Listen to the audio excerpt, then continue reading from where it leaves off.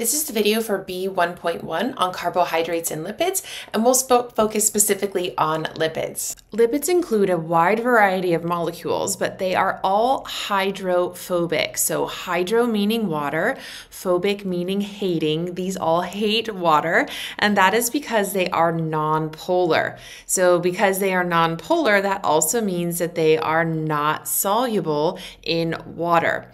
Some examples of lipids include fats, oils, waxes, and steroids. And as you can see, they have a variety of structures, and they're going to have a variety of functions in cells and in living organisms, but all are hydrophobic. Now, before we talk about how we're going to put different lipid components or triglyceride components together, let's talk about fatty acid structure in general. I think that will help us quite a bit. So what you're going to see here in fatty acids are these carbon chains, and we're going to see hydrogens attached to them. And then on either side of the carbon chain, we're going to see a carboxyl group, COOH, and a methyl group, CH3. So even when some of these start to look different, right? Like some are longer, some are shorter, some are bent, some are straight. Don't forget, they all have some things in common: a carbohydrate, or say a carbon chain, a carboxyl group, and a methyl group on either end. Now, one of the things that I can make with those fatty acids is something called a triglyceride. Tri meaning three. So this is the combination of a molecule called glycerol with three fatty acid chains.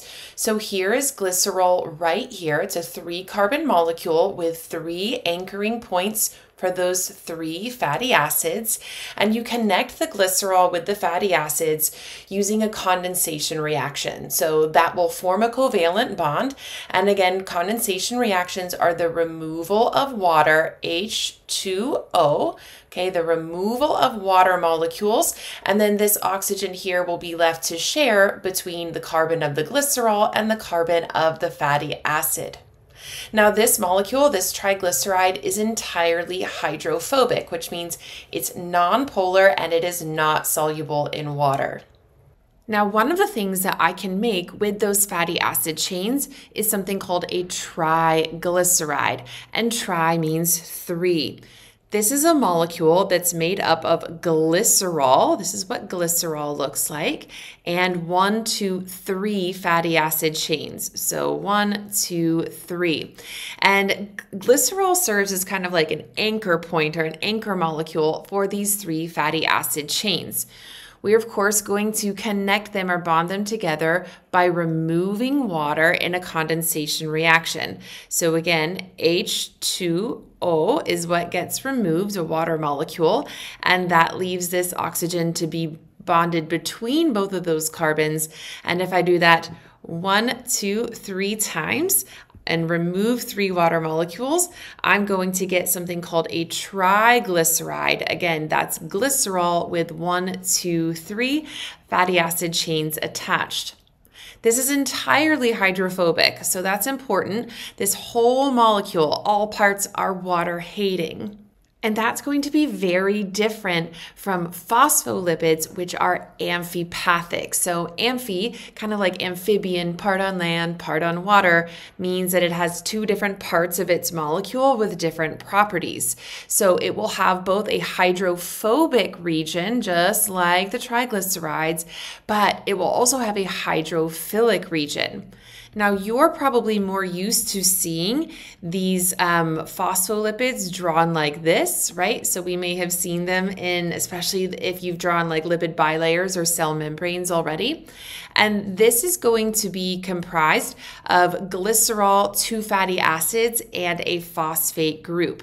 Okay, so if I were to highlight them for you here, here are these fatty acid tails. They are right here. Okay, so those are my 2 fatty acids, and this glycerol and phosphate group, so those are going to help form this phosphate head up here. And if I'm looking at that in this molecular diagram, here is that head with the phosphate group and the glycerol and these 2 fatty acid tails. Now, this is very important because this phosphate head is polar, and that means it's hydrophilic. It loves water. And these fatty acid tails are nonpolar and hydrophobic. And so this is one of the reasons why they spontaneously form a bilayer with those two tails, like of two different phospholipids pointing inward towards each other, again, because they're hydrophobic. And that would look something like this. Here are those hydrophobic tails facing inwards towards each other and the hydrophilic heads facing outward, probably in contact with some kind of watery solution.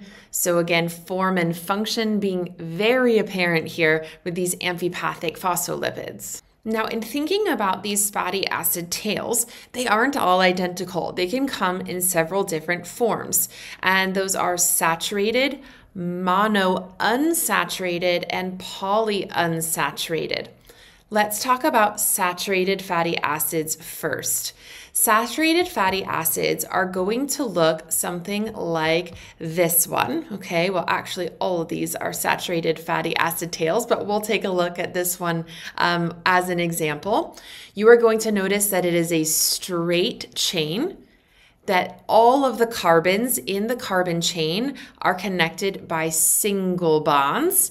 And it just so happens to be that they're usually solid at room temperature. So I like to remember my S's here. Saturated fatty acids are connected by single bonds. They are straight and usually solid at room temperature.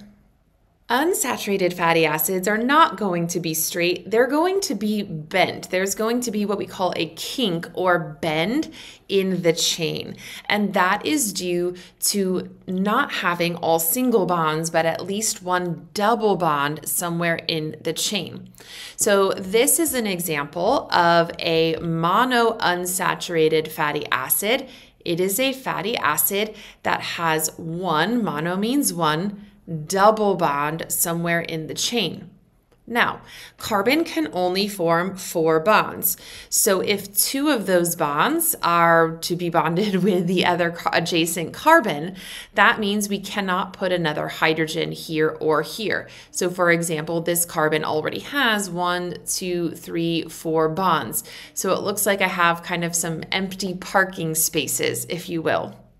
Now, these hydrogens are going to repel each other, and since there's no equally repelling force down here, it's going to cause a bend in the chain. That's not as important as just being able to recognize this. When I see a bend in the chain, I want to be thinking unsaturated.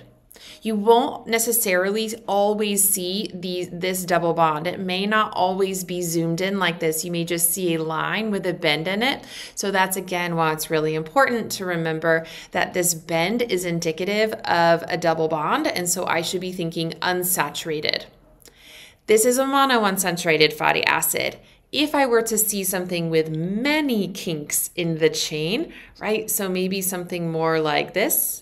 Okay, I would want to be thinking polyunsaturated, right? Many double bonds or more than one double bond in the chain. There are some examples of exceptions because, of course, here's a monounsaturated fatty acid, right? It has one double bond, but no kink in the chain. And that's because this is a trans fatty acid. And so just a little bit different. These are on opposite sides of the chain, so equal repelling forces, and it straightens it out. But for the most part, if we're thinking about naturally occurring fatty acids, we want to be thinking about these, and I want to look for that kink in the chain. So let's take a little bit deeper dive into that, shall we? So we're going to have what's called cis unsaturated fatty acids, and cis means the same or aligned. So these are hydrogen atoms that are aligned on the same side of the chain on that spot where there's a double bond. More on that in a second. This is going to be most of our naturally occurring fatty acids, for example, like oils. And when you're looking at the diagram, you'll notice that they have a bend or a kink in the chain, okay? That's going to be very different than the trans fatty acids. So this is when the hydrogen atoms are on the opposite side of the chain, and because of that, it straightens out the chain. These are mostly man-made. They're not really naturally occurring. And what it does is it helps to solidify that fatty acid. But on the downside, I mean, it's more stable, which is great for things like food products. But one of the downsides is that there are some health concerns there, especially that they're more easily metabolized into things like cholesterol. So again, we can take a look at that. This would be an example of a cis monounsaturated fatty acid. Again, hydrogen atoms are on the same side, and I see that bend in the chain. And this is an example of a trans monounsaturated fatty acid. The hydrogens have been moved to opposite sides of the chain.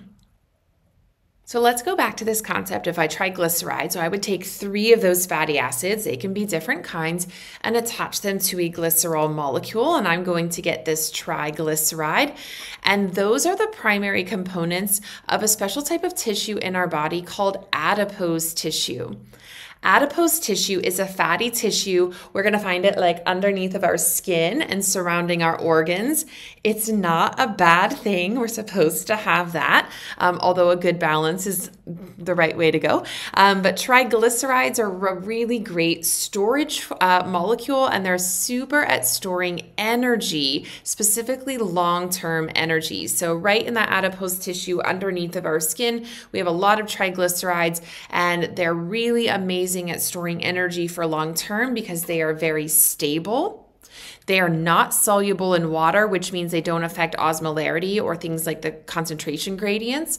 And they're very energy dense. So they have 9 calories for every gram compared to things like carbohydrates, which only have 4 calories per gram. So they are excellent, excellent, excellent molecules for energy storage in that adipose tissue. And they're also wonderful for thermal insulation. So here is one of my favorite animals. This is the ringed seal, and the ringed seal lives in a very cold, like Arctic climate, and it has a lot of adipose tissue underneath of its skin. And we call this special type of adipose tissue blubber. And this is wonderful because triglycerides are not good at conducting heat. Water is a very good conductor, but not things like triglycerides. So they form kind of a barrier between the body heat in the center of the organism and that cold water on the outside. And they kind of like form this preventative layer, which keeps the heat and causes less heat transfer to be happening to the environment. In addition to our adipose tissue right underneath of our skin, we also have triglycerides that surround our organs, and that's really great because they can help absorb shock, which is a good protection. So for example, we have some bones surrounding important organs, but there are others, like think about maybe your kidneys that don't have a bone surrounding them, so that triglyceride or adipose tissue forms an important shock absorbing barrier there as well. Now, we've already talked about the amphipathic properties of phospholipids, right? That hydrophilic and hydrophobic region, which allows them to form a lipid bilayer. Not only is that a good way to compartmentalize a cell, but it can also help determine its permeability, or what molecules can pass through the cell membrane and which ones can't. So polar molecules like glucose, let's say, can't get past those hydrophobic tails. Those hydrophobic tails don't like things that are polar or have a charge. But some things, like steroids, are not polar. They are made of non-polar lipids. So here's a great example. One of the steroid hormones is called testosterone. Not all steroids are bad. There are actually many that are good, including testosterone.